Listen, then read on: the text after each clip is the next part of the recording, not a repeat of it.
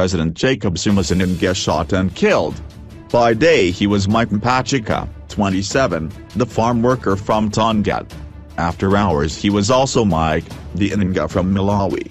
On Monday it was Mike the Inyanga who was in such deep trouble that he died because of it.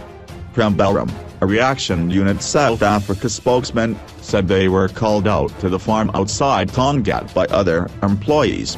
It was established that 4 occupants of a white Chevrolet came and asked for the man by name, he said. 2 of the suspects were allegedly dressed in police uniform and 2 in civilian clothing. A worker said he was in his room when he heard the men shouting that Mike gave them fake muthi which didn't help them. It looks like Mike knew the men. They demanded their money back. Mike tried to escape but they fired 3 shots at him, hitting him in the head and twice in the body. He said the suspects fled the scene in their car. I called the reaction unit and reported the incident, he said.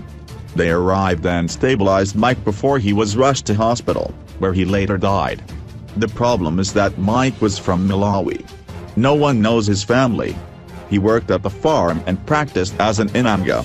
KZN police spokeswoman Captain Kobal Gwala said a case of murder was being investigated by Tongaat cops.